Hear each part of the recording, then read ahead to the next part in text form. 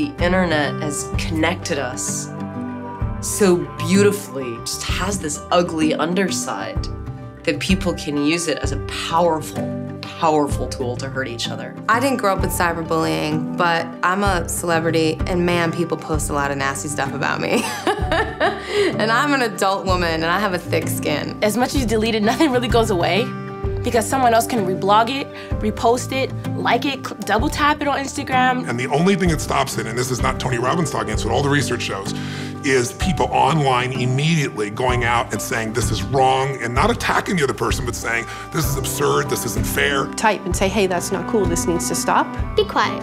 You don't know my friend.